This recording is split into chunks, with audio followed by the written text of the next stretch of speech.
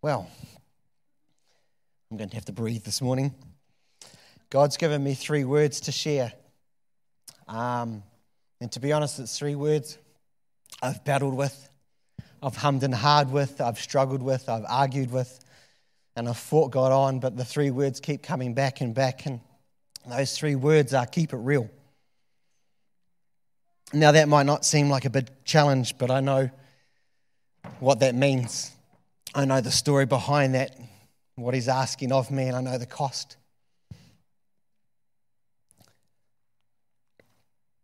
That comes with that. So I kept questioning God, you sure it's the 22nd of December? It's 3 days out from Christmas where we celebrate the birth of Christ. And his response was, yeah, I know that. And of course you do. Then he said to me, we're leading people on a journey to hope. Hope is not something, but hope is someone. And as a church, we've been really intentional about shaping up our Christmas lead-in to Christmas Day, about inviting people to find hope, to find Jesus Christ. And God is incredibly proud of that, and he's incredibly excited that there will be people who find Jesus. But then he said something that broke my heart. And he said, some of you, and I include myself in this bracket, that some of us are feeling a little lost, a little hurt, or even hurting quite a bit. Tired, angry, distant. Some of us are feeling more hopeless than hopeful. You know, sometimes we can go to church or work and we go through the motions detached from emotion. Sometimes we avoid those places because we can't be bothered talking to anybody. We don't want anybody to ask questions, or we don't want to have to talk about what's going on behind closed doors. And so we stay away, or we put on the mask until we can pull ourselves together and make out that everything's okay. You know, at the end of a year, we quite often get worn out. We get burned out. We are hanging out for a break. And instead of being all happy, joy inside, some of us just want to cry. We actually just want to push aside for a moment in time the hype that is Christmas and just be real. Just to take some of that time and to let go. And I believe God's saying it's okay. It's time to let go. We often use this time of year to reflect on the year that we've just been journeying in, the ups, the downs, the highs, the lows, and we take a peg in the ground and then we reflect forward, or we look at 2020 and we decide this year is going to be a better year. This year I'm going to set some new goals. I'm going to make some resolutions. This year I'm going to be more of an overcomer. I'm going to have all these things in place. And we set these, like I said, these goals and resolutions. And then I read some interesting stats out of America that tell you that only 8% of people achieve their resolutions or their goals that they set. 80% of those people give up on day 12. Day 12, and I thought, God, no, that's got to be something biblical, because the number 12 in the Bible is really important to God. It speaks to our authority and perfection. So I went and did a little bit of digging, not much. I found nothing. So I come up with my own solution that people use this as a perfect time to exhort their authority that let's quit. So they take their goal and their resolution and say, right, you know, this is too hard. I'm going to just give it a go. Just let it go. But it's the time of year, isn't it, where everything's chaotic. Who's had a spare day in their calendar in the month of December? It's absolutely crazy. It's a time of the year where it's all go, and it's all busy, but it's also the time of the year that we're expected to be all, woohoo, it's Christmas, Merry Christmas, happy, and yet inside you just want to go, because the outside doesn't always reflect the inside. So when God asked me to keep it real, I was like, okay, God, but it's not very Christmassy. And God's like, you do remember what Christmas is about, don't you? He goes, it's not about the tinsel and the lights. It's not about the songs. Then he was mean and he said, it's not even about the food and the presents. I know. He said it's about hope. And so God said to me, when you keep it real this morning, I'll bring the hope. Christmas is about my son. And I believe God said, I can't think of a better gift than to give my family hope and joy and peace and love. So I'm still unsure. I'm still nervous. And so I still challenge God. And as God does for most of us husbands, he uses the Holy Spirit, our wives, to tell us and to reassure us. Can I get an amen, men? Yeah. Oh, and the ladies got in there too. Shani had a brief idea that I was going to share this message, but she didn't know the struggle and the battle I was having with God. And she said, I read this amazing verse in 1 Thessalonians 2 the other day, and it said something about because we love them so much, because we love the people so much, that we're delighted to share not only the gospel of God, but your lives as well. And God was like, see, I even put it in Scripture. You love the people, I love the people, and as you share your message, share your life. So I gave up and let God win. But God, I want to ask you this morning,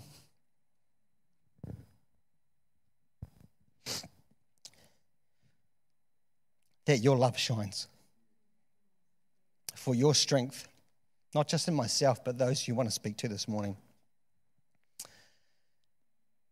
God, I honor you for who you are. And I pray, Holy Spirit, that you will have your way this morning, that our hearts are open to receive and to hear all that you want us to receive this morning, so that we know the hope in Jesus Christ. Amen. So I'm going to share with you some stuff, and I've got a couple of disclaimers I want to make right at the beginning, that I'm not doing this out of a platform for any sort of praise or any sort of, you poor guys. Because this is not about us. This is about you seeing God in your journey. And the other thing I want to ask to protect my family is please don't go and ask us any more questions or look for any more information. Because we have been going on a private journey. And and it's been hard. So I'm going to not share too much details, but just going to be real. Shani penned a blog post a few weeks ago that summed up our year that we've been privately walking as a family. But I want to also let you know that we decided to walk in wisdom to pull other people in. We're not here to journey alone. And we need people in our lives that we can share all details with, who can stand with us and pray. So when you go through a trial or you go through a struggle, you've got to have community. And church is the greatest place I find to find community. And we have been intentional about that. So if you are going through something, you don't go alone. I think that's just biblical wisdom. And it's been absolutely amazing for us. So Shani penned the blog post and she titled it A Year from Heaven and a Year from Hell. We have seen God do some amazing miracles in our lives this year. And we've been blown away by his unconditional love. His love for us has been unquestionable. I could stand here and tell you miracle after miracle that would blow your socks off you about the way that God moves when you surrender and just walk in obedience. But God's asked me to share on the other side, the year from hell. See, as a family, we have walked our hardest road yet. This year as a family, we have had to endure a private path that has broken us over and over again. I have cried like never before. I have hurt like I never thought possible. I've been so stressed in my life that I even started to lose my hair. You can laugh at that because my kids think it's hilarious. I get bald spots pop up in the back all the time. And so for quite a while, I kept my hair a little bit longer to cover that up. But my kids thought that was great arsenal for their jokes. And yeah, they constantly give me stick about it. And they're still there. I have never been so angry in my life. I have spent countless hours plotting revenge, having conversations with myself about what I would do and what I would say to people if I had the chance. Probably doesn't help the sleep. We've been blindsided over and over again. We have had people stick their nose in when it's none of their business and attack us. We've had people lie about us. We've been embarrassed. Some of us have lost some friendships. And I can tell you on more than one occasion that we just wanted to leave. We seriously considered just handing the towel in and walking away and shifting. It's been a very, very hard year for us behind closed doors. But I know we're not the only ones. Some of you can relate to some of those statements in your life this year, of the pain, of the hurt, of the anger, of the frustration, of the hardship that you've had to endure. And God wanted me to tell you, you know what? It's okay. It's okay that you've been hurting and you're not too sure what to do with the pain.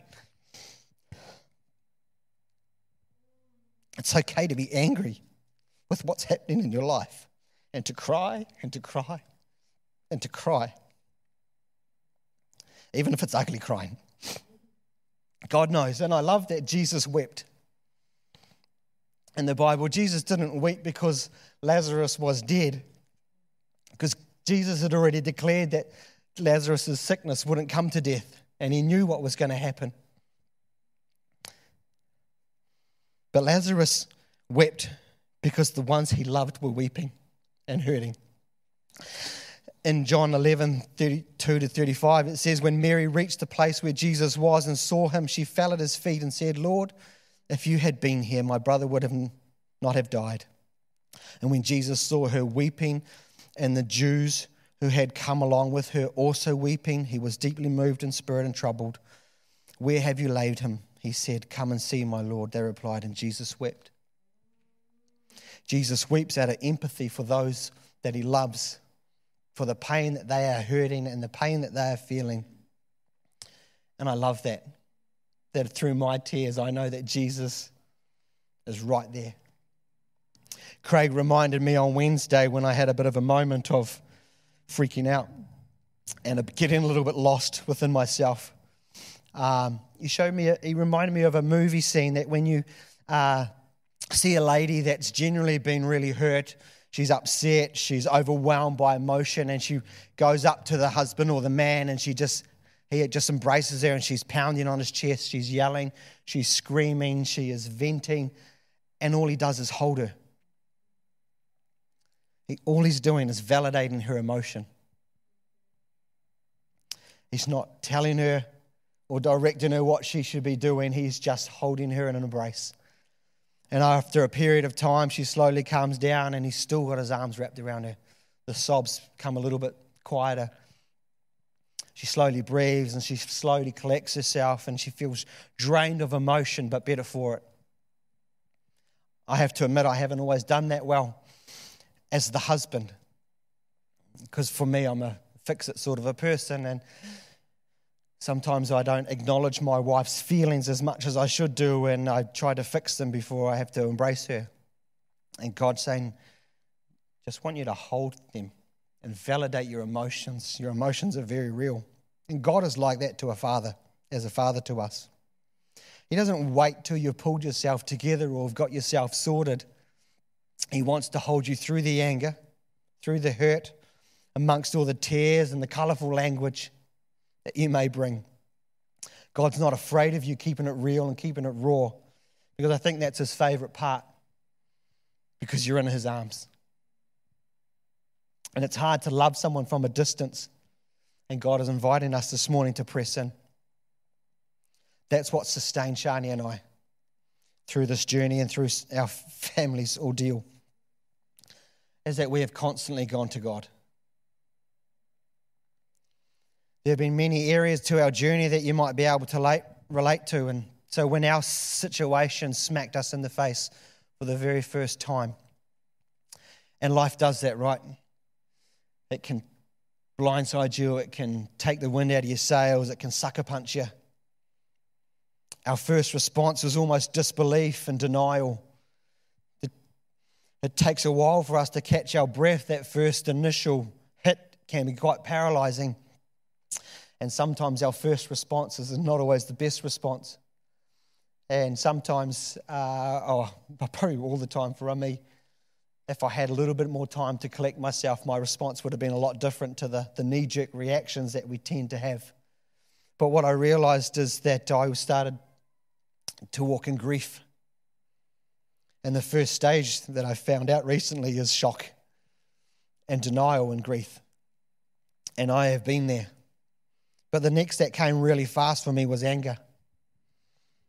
As a husband, as a father, I went into self-preservation mode. My walls went up, my barriers went up, my gloves came on, and my defense went into offense. You had to be very careful of what you said around me, or else I would have swung. And when you get blindsided and over and over again, and the hits just keep coming, you tend to live in this fight or flight mode. And as I said, we just wanted to leave. Times we got tired of fighting. But when you turn to God, you know He's your rock and your foundation. And I thought it was my turn to cause a little bit of discomfort, and so I started to plot revenges. Trust me, I have got so many scenarios that I have planned out that if I had the opportunity, I'm scared I would use them. I got angry at the unfairness. I got angry at the injustice. I got angry at other people. I'm angry at the situation. I got angry at God. After all, wasn't He the one that's supposed to protect us? Isn't He the one that's supposed to stop these sorts of things from happening? And I think that's the Christian bubble that lies. Because God says we're going to endure trial. And when I'm standing there and I'm pounding at God, I'm angry. And He's just holding me. I realize it's not Him I'm angry at. The Bible tells us not to sin in our anger, but it didn't say we can't get angry. Because your emotions are real. These questions and these scenarios, they're real. They go through your mind and they play over and over and over again. But He's a good Father. And His arms are always open. And the one of the things that God wanted me to share with you this morning is that when you remember to go to Him, you go to Him face to face. Don't yell at God with your back turned to Him.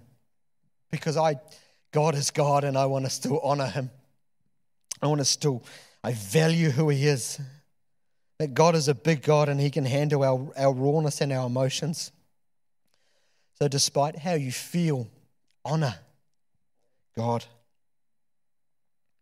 Because it's not Him that's hurting you. It's Him that's holding you. And then you can apologize after.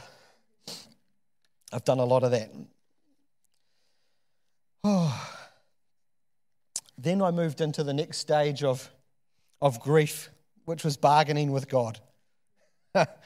Oh, God.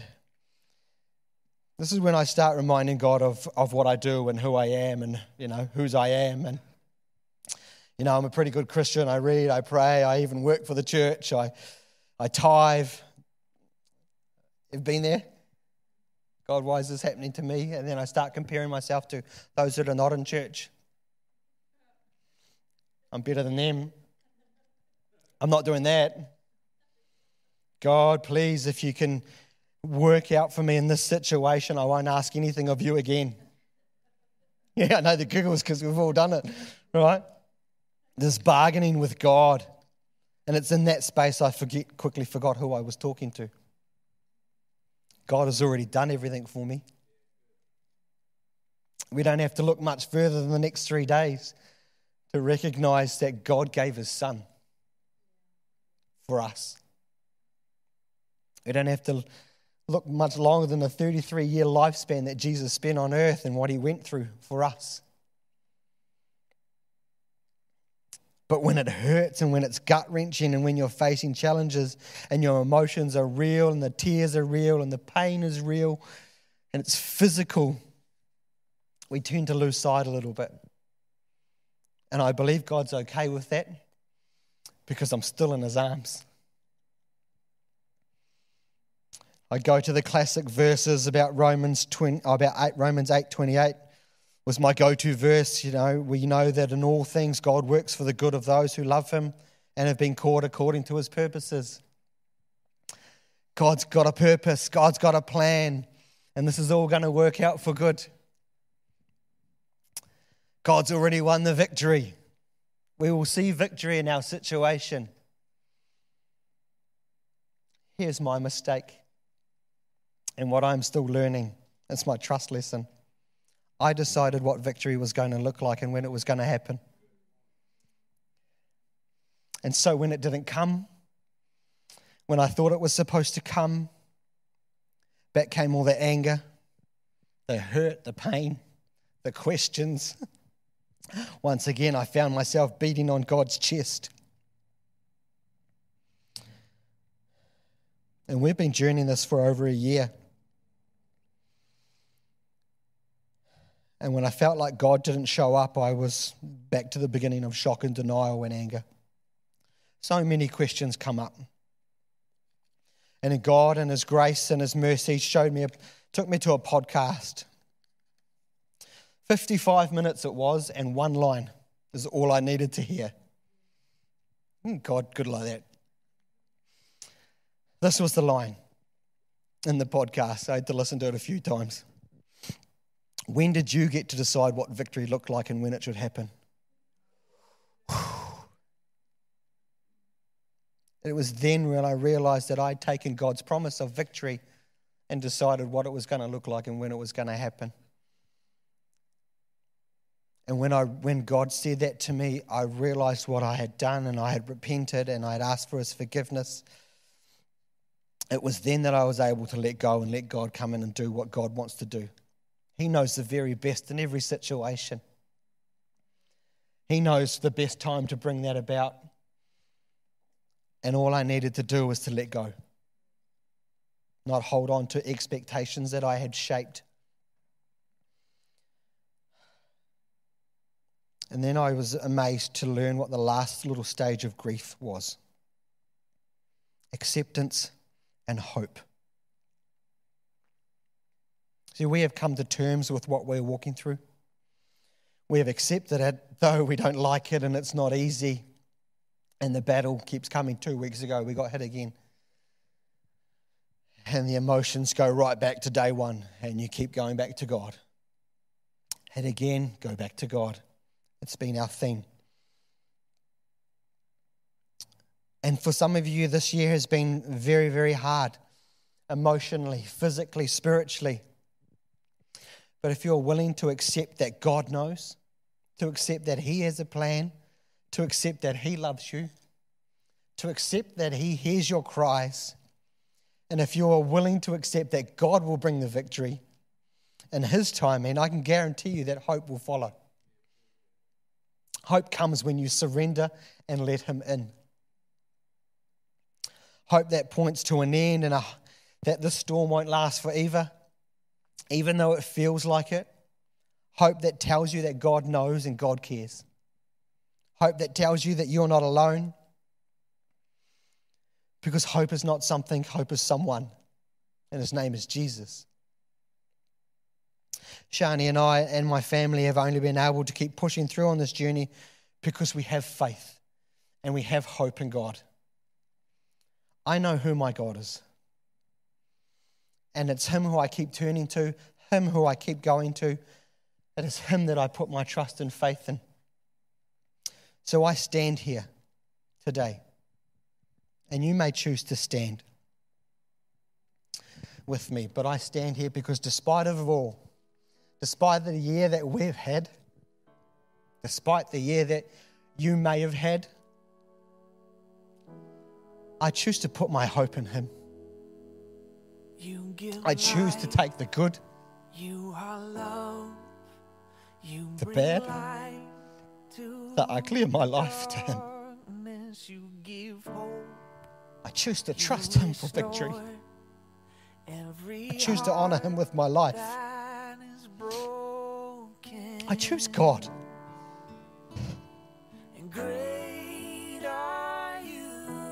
I choose Jesus. He was my hope. He's my salvation. He's my Savior. And He's my Lord and King. And my prayer for you, you let Him in. If it's been hard, stand and let Him in. Because the greatest gift that He was to give you was hope of love and a joy and a peace and a wrap and the cuddle of a father. That is my God. That is your God.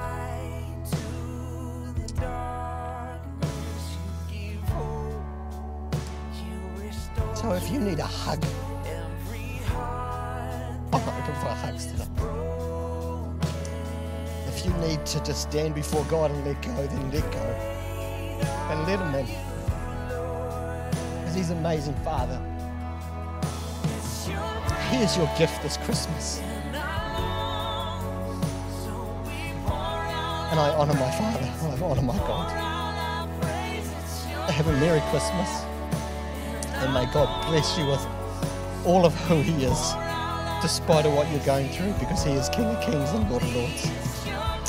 Amen. Amen. So if you need a hug, come and find me this morning.